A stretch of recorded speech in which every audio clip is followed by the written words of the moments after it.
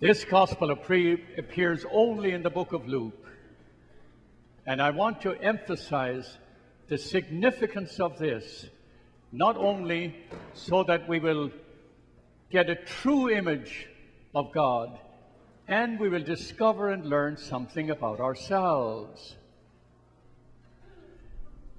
25 years ago or so, I read a book called The Return of the Prodigal Son by Henry Nouwen, this Dutch priest.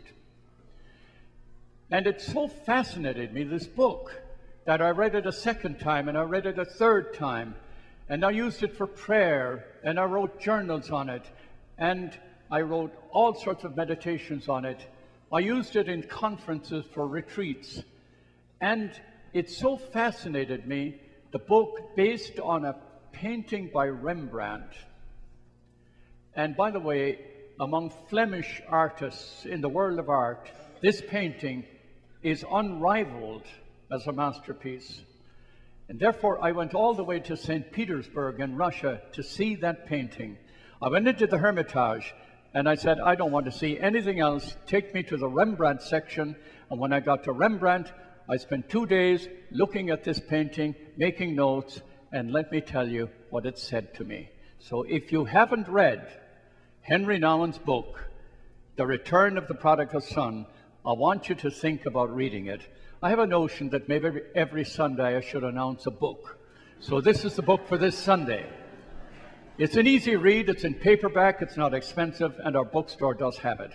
So it's based on this painting. So let me tell you a little bit about the painting, because it has an enormously beautiful teaching in it. Here is the return of the prodigal son. And look at the prodigal son. It's a dysfunctional family. It's a broken family. Now, some of us may be familiar with broken families. I am familiar with a broken family. And whenever a family is broken, it's never one person. I know we'll blame that person, we'll blame this person.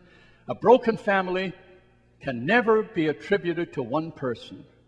And this is a story about a broken family. And so this younger son takes all his belongings. He's egotistical, he's arrogant, he's selfish, he's entitled, and so he takes up all his belongings. He wanders off to a foreign land, a distant land that's important in the parable. It's outside his home. He leaves home, and then he squanders everything, and he is impoverished. He is so impoverished that this Jewish man gets to the bottom. He is sent to take care of the pigs, and he yearns to eat the food that belonged to the pigs. That's how low he got. He hit bottom. Then he decided to come back. And I'll tell you about that in the homily. Let me tell you about the painting. You can see this son here. He doesn't have shoes on because he's enslaved. His shaven head, part of enslavement. And the father welcomes him back, and he said, put shoes on his feet, restore his dignity. Put the finest robe on him. Give him back his sonship. Put a ring on his finger. Give him the Visa card. That's the signet ring. Not only does he forgive his son, he heals him. He makes him whole. By the way, Rembrandt has the father as an old man and he's blind. So Rembrandt was asked, how is it that if he's blind, he could see him when he was far off and run out to meet him? He said he saw him with his heart. You can see things with your heart that you can't see with your eyes. That's the first teaching. He saw him with his heart. Now, if you look at the father in the painting, rather interestingly, his left hand is masculine and his right hand is feminine. God is not masculine and feminine. God is androgynous. God is spirit. God is love. He embraces his son. There's a very dim image in the center at the back. That's presumed to be the prodigal son's mother. But she is not important to the teaching of the moment. It's nothing to do with men and women. It's got to do with the teaching. You can see the servant on the right side of the father, which indicates they're a well-off family. They have servants. You see the imperious, superior posture of the elder son, whose hands are folded like this in sarcastic judgment. Now watch the teaching of this. It's just extraordinary. And you'll find yourself in here somewhere. Now, that appears in the cover of the book that I spoke about, The Return of the Prodigal Son. So I'll retire the painting for the moment, and we look at the teaching of the parable. And here are some teachings from the parable. The younger son is selfish. Where do we find ourselves in this parable? Whenever we were selfish and we broke away from home, we caused trouble, we caused disruption, we had to get our own way, we had to demand what was coming to us, and we left home, going off to seek our fortune, and he dissipated his money on dissolute living. He had friends as long as he had money. But when the money disappeared, the friends were gone. And now he is in poverty, and he's homeless. So he decides he's going to come back to his father, but he rehearses his confession. Something, I don't know if you've ever had to rehearse a confession. I have had to rehearse a confession more than once, especially when I was a teenager. I put the last thing first, the first thing last, hope he wouldn't know who I was. But he always said, "Did you sin last week?" I said, "I did." "Oh, you're not trying hard enough." So he rehearses his confession. And he decides, "I'll say to my father, Father, I have sinned against heaven and against you. I no longer deserve to be called your son." He's not sorry. He doesn't know where to go. There's no indication of sorrow. You know, the kid that comes home and you think he loves you, but he's got the laundry, you know. So he just has no place else to go. So he rehearses his confession. But his father couldn't treat him like a servant, because if he did, he would deny his fatherhood. And the father did not want to deny his fatherhood, so he had to accept him as his son. He runs out to meet him. Notice the dynamic. He goes out to meet the Son. The image of God, he goes out to meet the Son. He embraces him, welcomes him, not only forgives him, but he heals him. Let us celebrate this crazy son of mine was dead, and he has come back to life. The beginning of reconciling a family. And now we have the elder son. He's the one that comes to the 9:30 Mass every Sunday. He uses the envelopes. He keeps all the rules.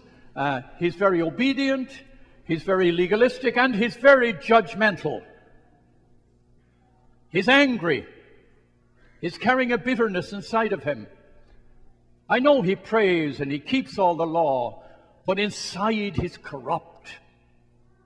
Corrupted by jealousy, by carrying anger, corrupted by presuming to make judgments because he hasn't faced his own sin. So he won't go into the celebration, but his father comes out to meet him. But he says to his father, "For years I have served you well. I merited something. I deserve something, and you didn't give it to me. And I am angry, and I'm jealous." And the father said, "But my son, you have always been with me, and everything I have is yours." This is a much more difficult conversion, because he does not see his sin. Until you see your sin, until you accept your sin, and until you want to ask for forgiveness, there is no reconciliation. So wherever the broken family, trying to put it back together, We're all sinners in this family. But he's not a sinner. Therefore, see him in the painting. He's not reconciled. He's not part of the family. He's still standing in judgment. The Father is interesting to me. I have met the Father in prayer, and I've met the Father in my life. I think the Father was a bad father at the beginning, because both sons were alienated from him. Was he too strict? Was he too severe as a father? Was he too demanding? Were his expectations too high, so that both sons are separated from him? What is there about this father? Did he experience some incredible sense of poverty in the broken family which he had, which caused him to go through a conversion? He goes through a conversion. He becomes a loving father, a forgiving father. He becomes an understanding father. He becomes the image of God. He makes the first move in reconciliation. Is he a father? Is he a mother? He's a parent. And his rigidity, I've looked at myself in my life as a priest, as a pastor. There was a time when I was legalistic, when I made judgments about people, when I was highly canonical. Before communion, we all say, Lord, I am not worthy. And then we come to communion even though we're not worthy. But then we tell other people, you can't go to communion because you're not worthy. But I just said, I'm not worthy. Think about that. Is there somebody in our family that is so perfect and so superior that they can make judgments and separate people and alienate people and overlook the weakness of people? That's the Father. But he goes through this conversion, and he becomes a consummate, loving, forgiving Father. But he goes through a conversion. He goes through an enormous conversion in his life. He is the Father. He is the Mother. He is the one who is the image of the infinite, unconditional embrace of God's love. He is the one who goes out to meet us where we are. Not to meet us in our mystical perfection. Not to meet us because we merited this. People say to me, I am so blessed in life, but I don't deserve it. Of course you don't deserve it. Where did you get the impression you deserve it? You don't deserve it. It's a gift. It's free. It's a blessing. It comes from a place of consummate and infinite generosity. Marvelous. So are you the selfish one? The one who has to have the last word? The one who will break a family because you're too judgmental or your expectations are too high? Are you the elder one, where you give yourself a dispensation to make judgments about other people, where you can see the sins of others but not see your own sin? Are you the elder? Are you the father, the mother, whose expectations are so high you can't stand disappointment in your children?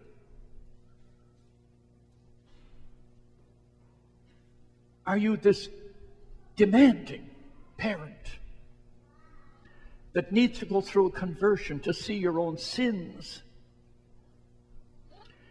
and somehow in the power of the Holy Spirit to be more like the God whom we profess to follow? So, the conversion and the reconciliation happens in this family, in the parable, but not entirely, because the elder son has a far more difficult time going through a conversion because he has not yet seen his sin. So in the Ignatian exercises, the first prayer you've got is prayer of tears, a prayer to see your sin, to see your failure. There is no conversion. There is no experience of the living God until I first come to terms with my own poverty, my emptiness, my sinfulness. So, where are you in this marvelous parable from Luke chapter 15? The younger son, the elder son, or the parent? All in need of conversion. And it will happen only when we get a true image of God, the infinite love of God, to bless us in our sinfulness, to lift us up in our weakness, to empower us with a vision of glory through forgiving, through kindness, through generosity, through sharing. Wow! The freedom of living as children of God. Amen.